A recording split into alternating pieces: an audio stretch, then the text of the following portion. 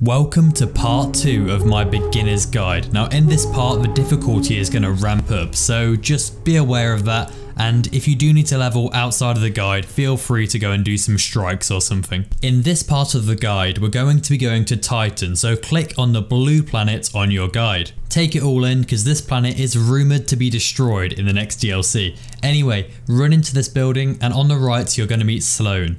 Speak to her and she'll have a mission for you. Pick that up straight away. And the same as the EDZ, remember, pick up some bounties just because they're a passive addition and they will grant you a bit of loot. Also, make sure to equip your Sparrow you unlocked from last episode.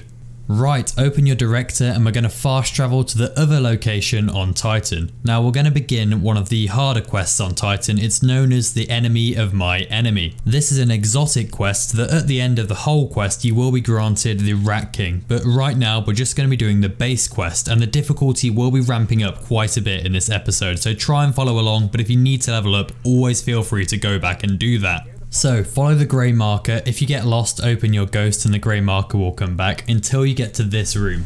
Now what's going to happen here is we're going to enter a respawn restricted zone. This basically means what it says on the tin really, you can't respawn, so just pay close attention and wipe each wave of hive, and then once you've done this part you'll have to move to another area.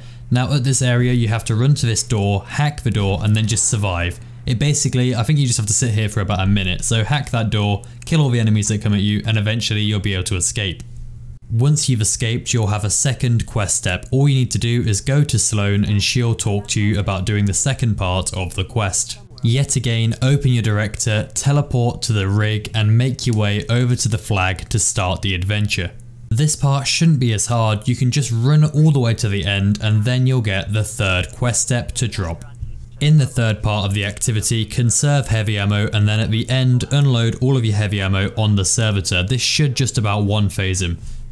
So throughout this quest we've actually been following this fallen captain, and if you kill the knight at the end we have a little bit of Easter egg slash foreshadowing. The captain won't actually kill you and will actually give you the generator, so just ignore him, he'll teleport away and you'll get a little bit of cool dialogue. You'll get the exotic quest for the Rat King, then return to Sloane. He will have a legendary engram for you. To decrypt this, return to the tower and you're going to meet a bloke called Master Rahul. Then equip your gear and this should complete the quest to get you past 820 power. From here you can have a go at doing the Rat King exotic quest or wait for my next video where I'm going to cover Nessus and how to do some of the quests on there.